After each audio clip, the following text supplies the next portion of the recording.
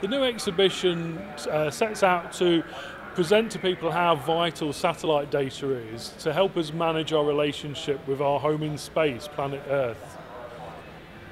So what we're hoping the exhibition will do is present to people how fragile and precious our home planet is, and also to look at the sort of decisions that we can make both as individuals and collectively to try and ensure a better future for ourselves and all life on Earth. But what we wanted to do was to try and help people not see that it's all on their shoulders. Often the way the subject of climate change is presented is it's all to the individual to do.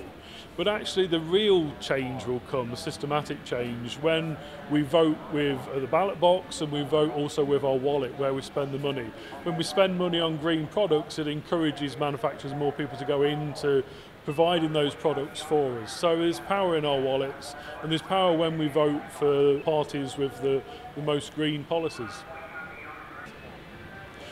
So we were keen when we started to develop the content for this that we didn't want to give too much stick and not enough carrot, because people very quickly become fatigued at hearing that they must do this, they must do that, and start to feel guilty and can switch off.